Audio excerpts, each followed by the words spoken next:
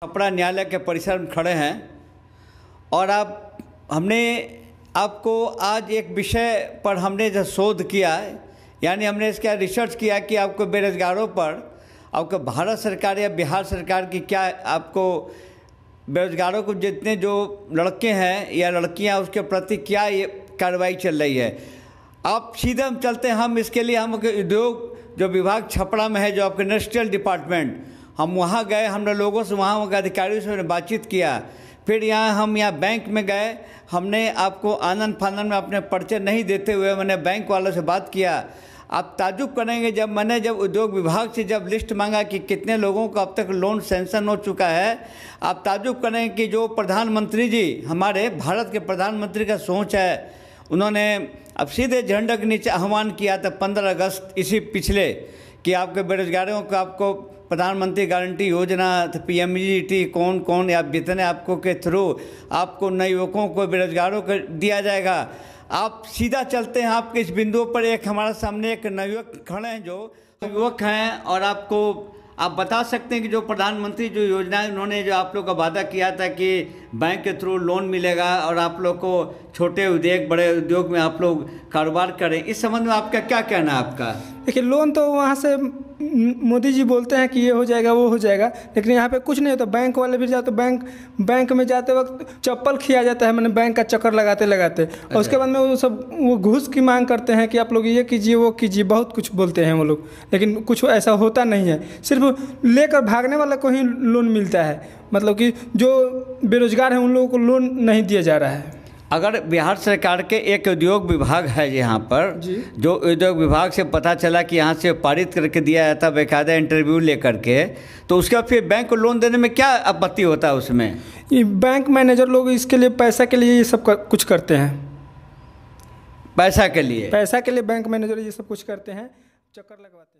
भारतवर्ष में राजनीतिक आपको अन्य विषयों पर रसादे राजनीतिक हमारे सभी लोग परेशान हैं, लेकिन हमारे बेरोजगारों के बारे में जो लड़के कहाँ जा रहे हैं, आप सीधा हम आपके एग्जाम्पल बता रहे हैं। रियलिटी हमने जब बैंक के भीतर गए, हमने पता किया तो बैंक के भीतर एक पद होता है आपका क्षेत्रीय शाखा प्रबंधक और आपको ये प्रबंधक शाखा प्रबंधक। आप ताजुब करेंगे कि दोनों के बीच में इतनी ही आपको तालमेल बैठा रहता है आपको कि जब तक आपको बैंक का परसेंटेज यानी लोन सैंक्शन का आप नहीं देते हैं तो आपका सैंक्शन नहीं पास होगा। पास उन्हीं का होगा जो सक्षम है, जो पेंशनधारी हैं या जो हैं उनका लोन मिलता है। लेकिन जो सब्जेक्ट हमारा बेरोजगार जो लड़के आजकल के जो है, आपको किसी को लोन नहीं देता। हम सीधा चलते हैं, आपको एक एग्जाम्पल, एक दस्तावेज हाथ लगा हमको, एक दस्तावेज आपको सीधा हम अपने यूट्यूब के माध्यम से आपको हम दिखाते हैं। आप सीधा कैमरामैन आप कोशिश करें इसको दिखाने के लिए।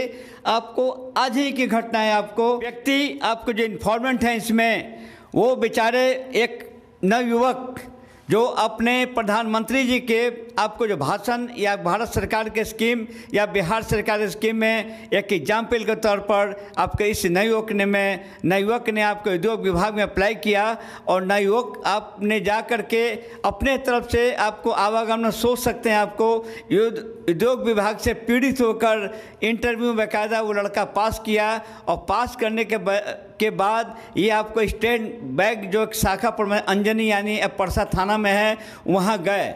वहाँ जाने पर वहाँ के जो बैंक शाखा बैंक प्रबंधक क्षेत्रीय, इन दोनों ने एक ऐसा करिश्मा दिखाया कि आप सुन के आप हमारे यूट्यूब चैनल के माध्यम ताजुब होंगे।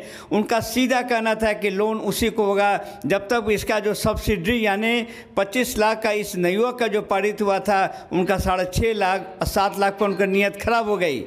उसके बाद उन्होंने कई बार लड़कियों को परेशान करते रहे और ये यहाँ तक कि इनके घर पे गए, उन्होंने फ़ोटोग्राफ लिया और उनके आपको इस लड़के के मदद में कई लोग वहाँ बैंक में गए, लेकिन उस बैंक प्रबंधक ने जो आनाकानी किया यानी उन्होंने कोई बात नहीं माना। लास्ट में सूत्रों से पता चला कि जैसे परिवार के अनुसार उस लड़के ने जा कर के इस अवस्था में जो बिल्कुल गरीब लड़का, वो जाके अपने घर में जा कर के अपनी माँ के गहना उन्हें बेच करके उनका 1 लाख रुपया के उनको इंतजाम भी कराया गया। और उसके बाद जब काम नहीं हुआ तो लड़का दौड़ते दौड़ते परेशान हुआ, तो पता चला कि वो लड़का आत्महत्या करने पर उतारू हुआ। तो इस बीच में किसी के कई लोगों के विधि के अनुसार उनको समझाया गया, तो नवयुवक ने आज अपना सीधा आपको माननीय न्यायालय पर उसका भरोसा है। उसका बिल्कुल कहना था उस समय कि नहीं, न्यायालय में वो अपना बयान दे रहे थे, बता रहे कि नहीं, अगर दूसरा मंदिर है तो न्यायालय मंदिर है, हमको इस न्यायालय से हमको निश्चित हमको ये हमको न्याय मिलेगा। और उन्होंने सीधा आपको जो सही बातों का उन्होंने जो तथ्यों का उन्होंने परिवार पत्र दायर किया, और हमको ऑनरेबल कोर्ट ने इमीडिएट आपको इनके परिवार पत्र पर सीधा संज्ञान लेकर के उसको ट्रांसफ़र करते हुए आपको दंडाधिकारी प्रथम श्रेणी के आपको उनको हैंड ओवर किया गया, ताकि इनका गवाही जो विधि के तहत पूरी हो। यानी कि आप देख सकते हैं कि आपको इस नवयुवक ने हिम्मत करके कम से कम जो आपको इस तरह जो बेरोजगारी हालत में भी मुकदमा उन्होंने दर्ज किया, ऐसे कई दृष्टांत मिलेंगे। आपके कितने लड़के गुमराह हो रहे हैं, उस पर किसी ना तो नेताओं की चिंता है ना किसी की चिंता है, लेकिन हम अवेयर करते हैं लुक स्मार्ट चैनल के माध्यम से। प्लीज़ अगर उद्योग विभाग अगर आप सुनते हो हमारे ब्यूरोक्रेट्स हमारे इस चैनल के माध्यम से, प्लीज़ आप जितने आपका पिटीशन जो भी लघु उद्योग जो भी आपको अगर कोई आवेदन करता है, प्लीज़ उनका विधि के अनुसार अगर दायरे में है तो उनका प्लीज़ आप लोग जाएं, बैंक से मिले। नहीं तो बैंक वाले बगैर घूस लिए हुए आपको अन्य नवयुवकों को ये लोग आपको बैंक सेंशन आपको लोन देने वाले नहीं है। इसी के साथ अपने लुक स्मार्ट से हम अपील करते हैं कि प्लीज़ अगर बैंक वाले सुनते प्लीज़ सुधर जाइए, कम से कम सोचिए अपने भविष्य। ये भी आपको भारत के भविष्य हैं, नवयुवक हैं, ये गुमराह ना हो, गलत ट्रैक पर ना जाए। लुक स्मार्ट चैनल हम बच्चों के साथ में उम्मीद करते हैं कि अब आगे से ऐसा बैंक से शिकायत नहीं मिलनी चाहिए। अगर दायरे में आते हैं तो उनको लोन दें। इन्हीं शब्दों के साथ फिर हम आगे मिलते रहेंगे। नमस्ते।